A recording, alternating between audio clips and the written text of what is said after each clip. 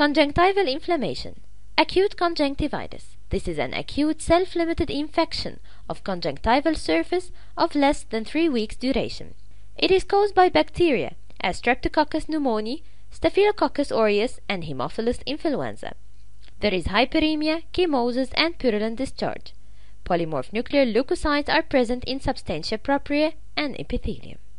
There is also mucopurulent discharge and petechial hemorrhage. Acute conjunctivitis may resolve or may turn into chronic conjunctivitis. It could be complicated by superficial crescentic marginal ulcer or iridocyclitis by pneumococci.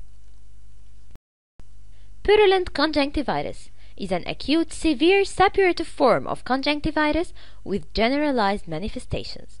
It could be purulent conjunctivitis of adults or ophthalmia neonatorum. Purulent conjunctivitis.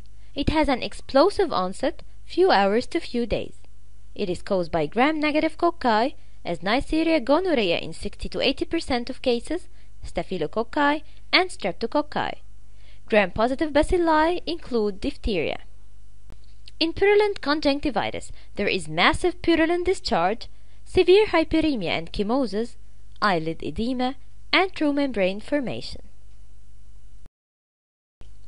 Purulent conjunctivitis may be complicated by corneal ulcerations, where gonococci invade corneal epithelium.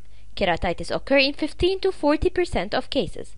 There is diffuse epithelial infiltration, marginal infiltrates, and corneal ulcers, marginal ulcer, ring ulcer, or central ulcer. Other complications include iridocyclitis, spastic ectropion, and chronicity.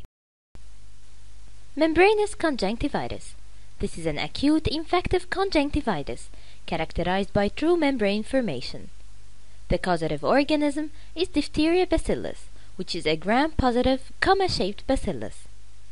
The affected age is 2 to 5 years, and membranous conjunctivitis occurs in winter time. True membrane formation results from the following: diphtheria, gonococci, beta-hemolytic streptococci, and Stevens-Johnson syndrome. Characteristics of the membrane. It is formed as a result of toxin diffusion. It is composed of necrotic epithelium, exotoxin, and diphtheria bacilli entangled in fibrine. It is adherent to basement membrane, and peeling results in a raw bleeding surface. Local complications result from excessive fibrosis in the eyelid, trichiasis, and entropion. In the conjunctiva, symblepharon and xerosis. In the cornea, ulcers, and pseudopterygium. General complications of membranous conjunctivitis result from exotoxin production, which circulates in the bloodstream, causing toxic myocarditis, toxic glomerulonephritis and albuminuria, toxic neuritis. Cranial nerve pulses, the 3rd, 4th, and 6th cranial nerve, results in paralytic squint. Parasympathetic nerve palsy results in loss of accommodation. Differential diagnosis. Pseudomembrane formation is associated with viral conjunctivitis caused by herpes simplex virus, adenovirus 8, epidemic keratoconjunctivitis, adenovirus 3, PCF. Bacterial agents include Staphylococcus aureus, Streptococcus pneumoniae, Meningococcus, Pseudomonas, and coliforms. Pseudomembrane formation is also associated with chemical burn, ocular pemphigoid, foreign body, and Ligneous conjunctivitis. Differences between membranous and pseudomembranous conjunctivitis. Membranous conjunctivitis is caused by diphtheria bacilli. The membrane is composed of necrotic epithelium, fibrine, and bacilli. It is firmly adherent to the basement membrane. Its removal results in a raw bleeding surface. While in pseudomembranous conjunctivitis the cause may be pneumococci organisms, viruses, fungi, caustics, atropine allergy. The membrane is composed of coagulated discharge rich in fibrine. It is loosely adherent to the basement membrane, and its removal results in smooth, glistening surface with no bleeding. Viral conjunctivitis. Papillomavirus leads to conjunctival papilloma, conjunctival intraepithelial neoplasia, or squamous cell carcinoma. Human herpes virus type 8 causes Kaposi sarcoma. Adenoviral keratoconjunctivitis. This is a contact infection by adenovirus subgroups inducing simple follicular conjunctivitis that is mild and transient, pharyngoconjunctival fever caused by serotypes 3 or 7, epidemic keratoconjunctivitis caused by serotypes 8, 19, or 37. This is associated with upper respiratory tract infection and it occurs bilaterally. Epidemic keratoconjunctivitis by serotypes 8, 19, and 37. There is severe follicular conjunctivitis, conjunctival petechial hemorrhage, and pseudomembrane formation. The cornea shows multifocal subepithelial infiltrates and large central corneal erosion. Epidemic keratoconjunctivitis could be complicated by subepithelial conjunctival scarring, symblepharon, and dry eyes. Ligneous conjunctivitis. This is bilateral chronic fibrinous pseudomembranous conjunctivitis. It begins in childhood, it is recurrent, and heritable mutations in plasminogen with severe deficiency in type 1 plasminogen occurs. The systemic form shows similar lesions in vagina and other mucous membranes. There are yellowish plate-like masses overlying the palpebral conjunctiva. There is massive chronic conjunctivitis is a unilateral or bilateral conjunctivitis persisting for more than 4 weeks. Types include follicular conjunctivitis and papillary hypertrophy. The follicles in follicular conjunctivitis are gray-white, round to oval elevations. A vascular center is present containing immature lymphocytes and macrophages. The periphery contains the more mature lymphocytes and vessels. The overlying epithelium is usually thinned. Papillary hypertrophy. The papillae are more common in inferior tarsal conjunctiva. Papillae are characterized by central vascular tuft, rich vascular stroma with chronic inflammatory cells, lymphocytes, plasma cells, and eosinophils, also granulation tissue. Pale avascular valleys, hyperplastic epithelium thrown into folds, stromal hyperplasia, deep enfoldings of epithelium. Chlamydia conjunctivitis. This is chronic conjunctivitis caused by Chlamydia trachomatis, characterized by initial epithelial infection, followed by subepithelial inflammation with follicle and papillae formation in substantia propria and healing by fibrosis. TRIC agents, trachoma, including conjunctivitis.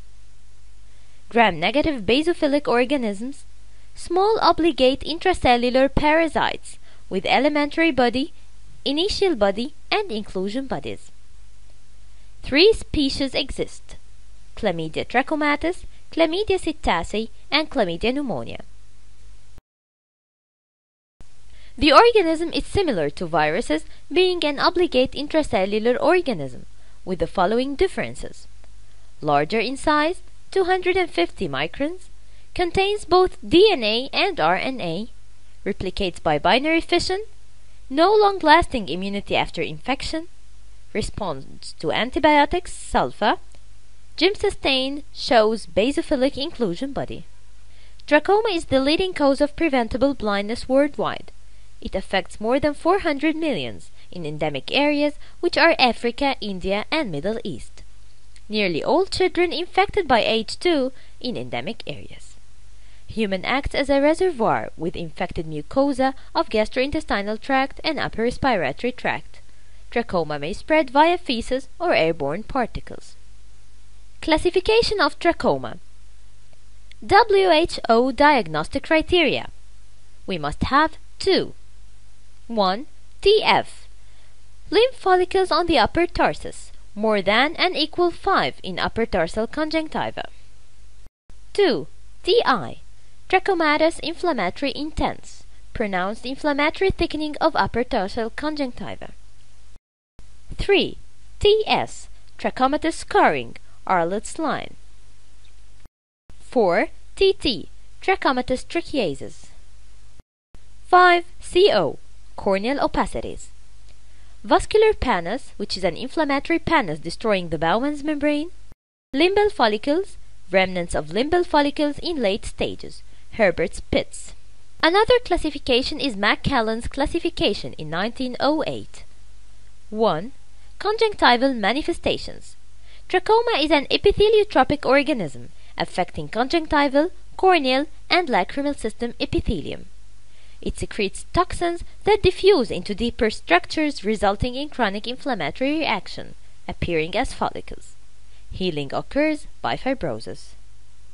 Stage 1. T1. Incipient trachoma. Immature follicles in palpebral conjunctiva and fornix.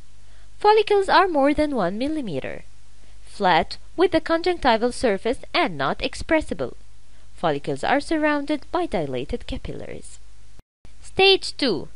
T2. T2A.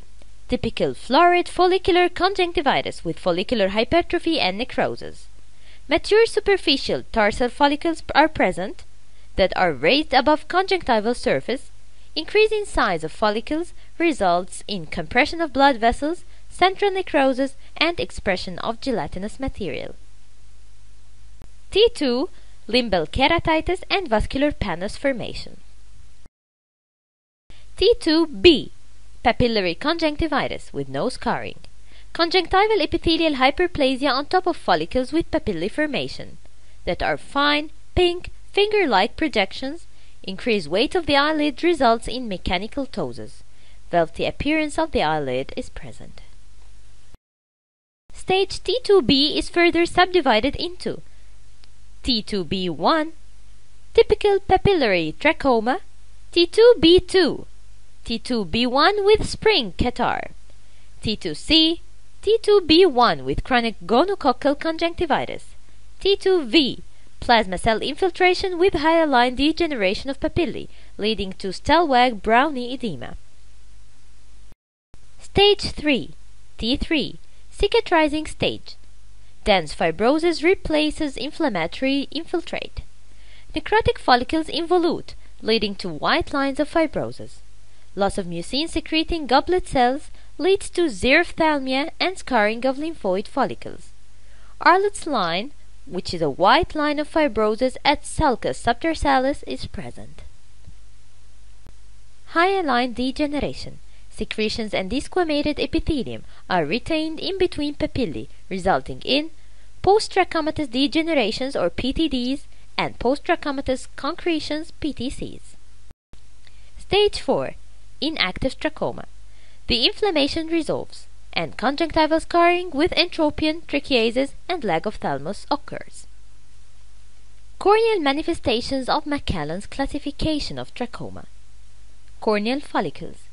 The upper cornea shows Herbert's rosettes, which are yellow follicles representing aggregation of inflammatory cells at the end of blood vessels between epithelium and Bowman's membrane.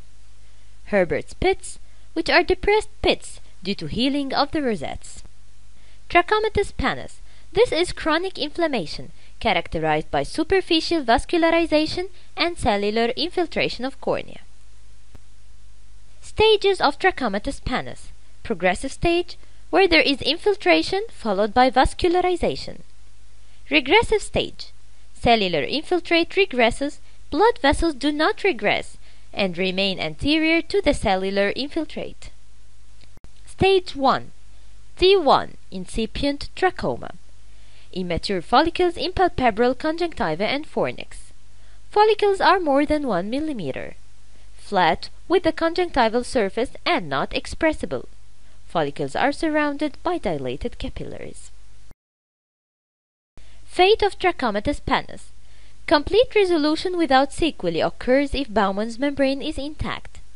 Healing by fibrosis occurs if Bowman's membrane is destroyed. Keratectasia may occur due to corneal thinning. Trachomatous ulcers. Typical ulcers are linear, horizontal, and superficial. They are related to pannus on surface or at the edge. Atypical ulcers are produced mechanically by post-trachomatous degenerations and rubbing lashes. In trachoma, the immunohistochemistry is beneficial, and the conjunctival smear shows polymorph nuclear leukocytes, plasma cells, and lymphocytes. Epithelial cells are present, containing initial bodies, basophilic intracytoplasmic inclusions of Halber-Stedler and Pro-Waszak by Jim Sustain.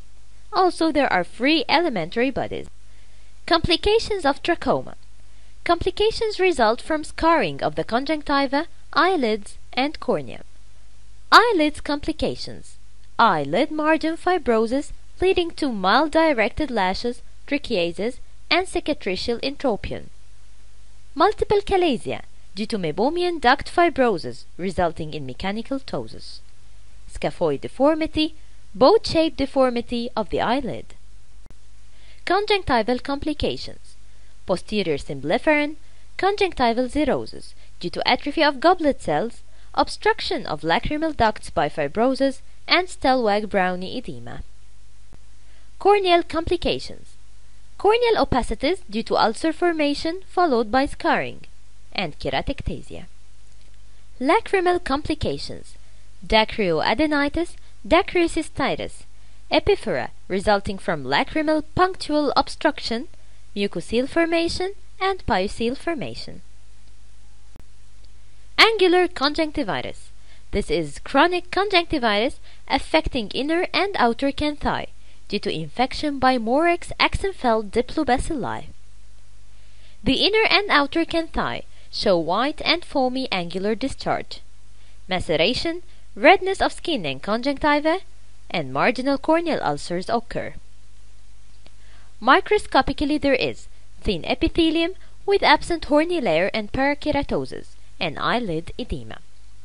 The conjunctiva shows increase in goblet cells with diffuse stromal infiltration by polymorph nuclear leukocytes and plasma cells. Organism is seen extracellularly.